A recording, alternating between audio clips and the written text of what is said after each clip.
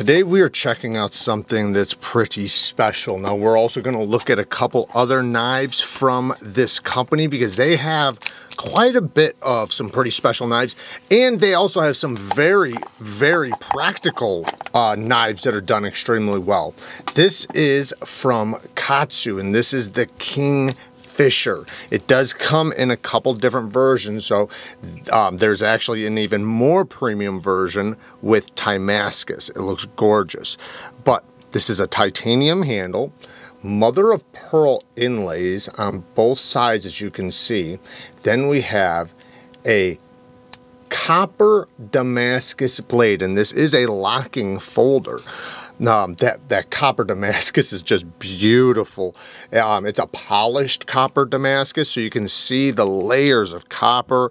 It just, it looks beautiful, and you can see it all the way down to the pin because the lock is basically a back lock, but it is a very easy back lock. You just push this down, and then it will close. So in order to open it, you can drag it around with your pointer finger and push down and click it in, or you can do it with the traditional way with your thumb, but it just clicks right in just like that.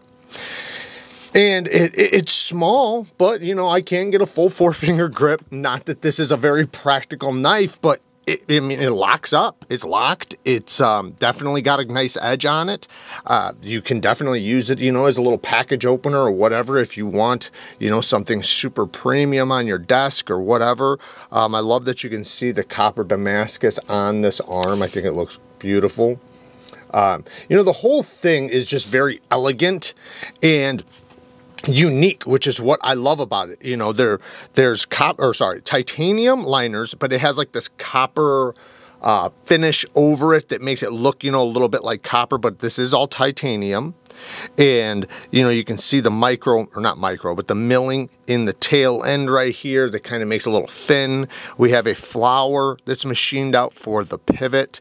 This is more of an art knife, but it still can be very practical for somebody who wants to carry very elegant, premium, high-end knives. Now this one, like I said, is the more affordable one of the batch because, like I said, there is a even more premium version.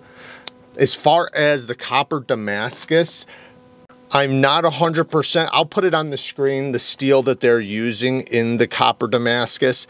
They use a lot of ZDP 189, heat treated between 65 and 67 HRC, which is an incredible steel.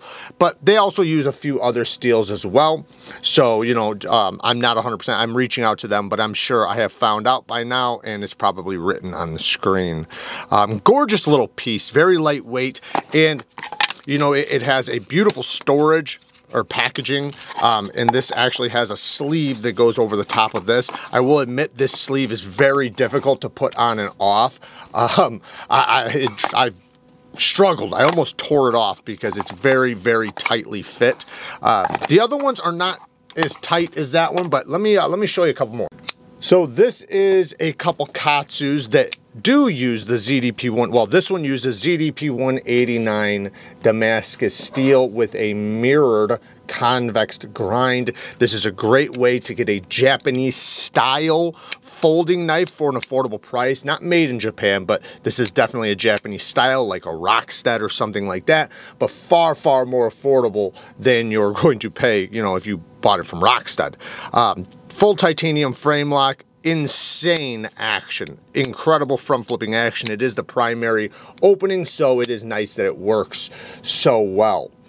Beautiful grind too, and it is very Japanese traditional looking. Now this one is the more affordable version of even this one, and it has beautiful polished carbon fiber, steel liners, same deployment that works great, but this one has 154 cm steel and has also a convex grind, so the entire blade is going like this down to the edge, and it does have a small edge bevel.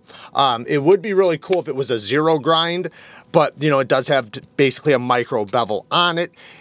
But there's nothing wrong with that. Basically, I think it's actually going to be possibly a little bit better for people because This one actually looks like a zero grind. It's damn near a zero grind, but it is a very, very small micro bevel. But when you go to resharpen it, you know, obviously strop it, but eventually you're gonna have to resharpen it.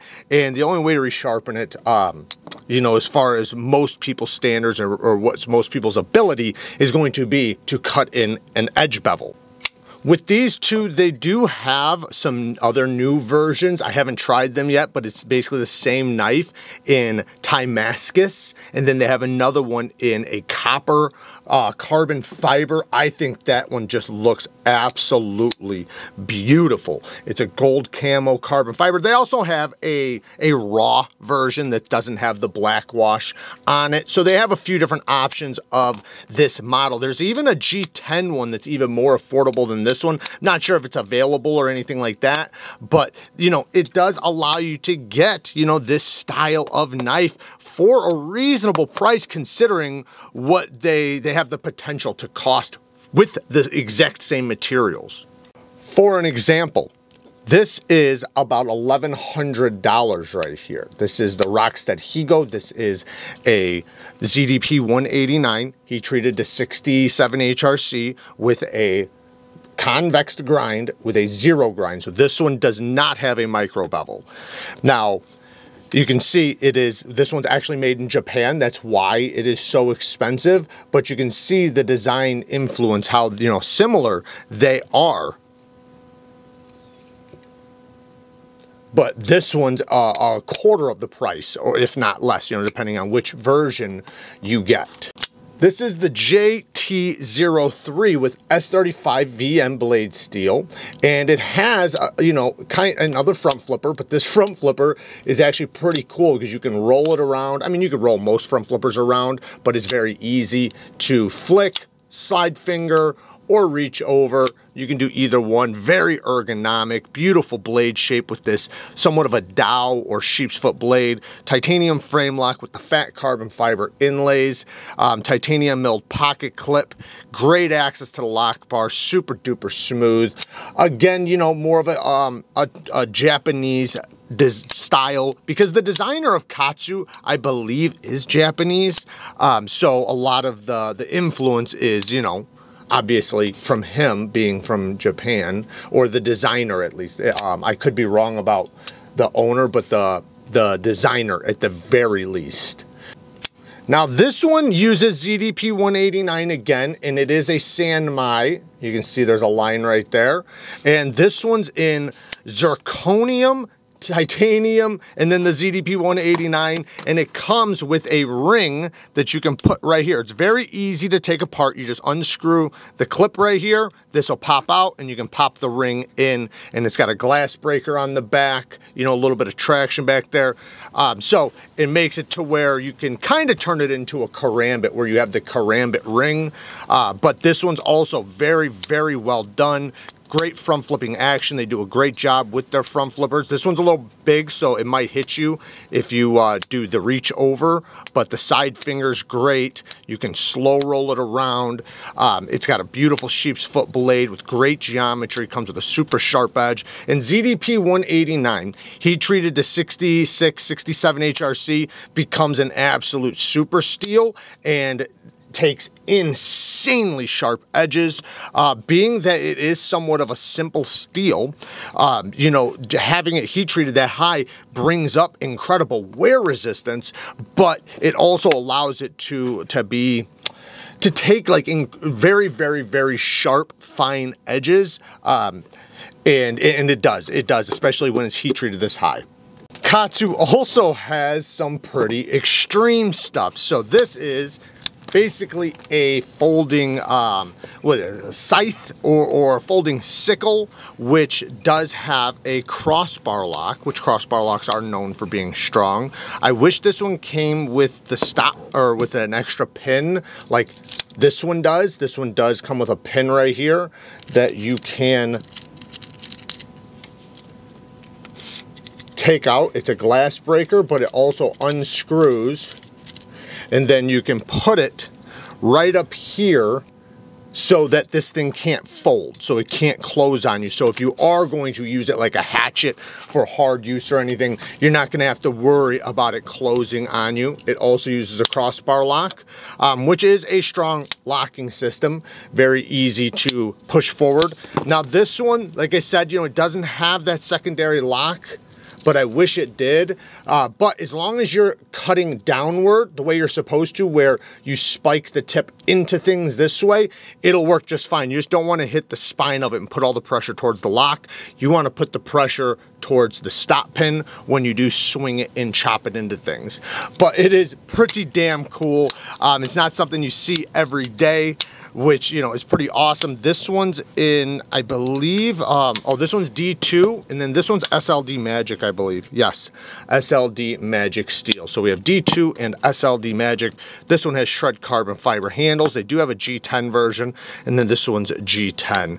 But it's damn cool, and I can technically reverse flick it, or thumb flick it, but, you know, it's obviously not meant for that. It's just easy just to swing it out, just like that. Give it some momentum and it will fly out. But very, very cool. You know, like I said, you know, they do some very interesting stuff, and everything KATSU does is usually, well, I would say all. I don't think I've held anything that hasn't been very good quality. This was just a quick look at some of their folding options, folding knife, folding tool options. Now they do have a lot more stuff like fixed blades that I did not show that are actually really cool. I do have full-length videos on them, but I have everything linked down in the description from KATSU, so check out the links in the description. Work hard, stay tough. Until next time, peace.